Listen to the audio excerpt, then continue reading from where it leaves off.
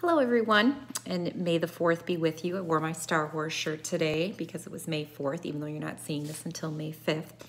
And I'm going to start the video, now that I've said that, with the shout outs. I have a shout out to Ninja Bub, a shout out for the Armed Forces for keeping us safe. Well, that's a great shout out. Thank you, Armed Forces. A shout out to Pew Pew.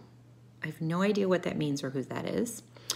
A shout out to KHS for providing free food for students that need it for breakfast and lunch. Thank you very much. That's a great shout out. A shout out to Layla from Teddy. Hello, Layla from Teddy. And a shout out to Bakery The Ship is way better than Gwenny. I'm not quite sure what that means either.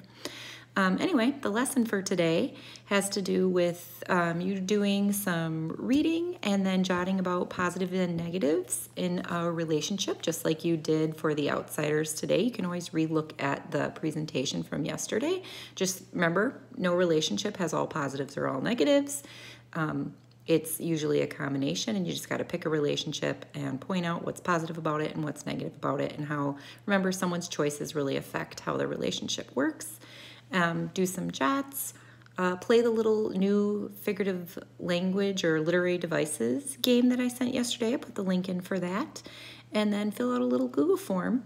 Also, if you did not sign up for Common Lit last week, I put that information in there for you as well, because I'd like you to do that. Thank you. Almost everyone did it, but I didn't quite get everyone. So hope you guys are doing well. I really miss all of you, and it was super nice this weekend. I hope you guys got outside. I know I did. I was disappointed it was cold today, but made it a little easier being indoors doing my work. So hopefully that was the case for you.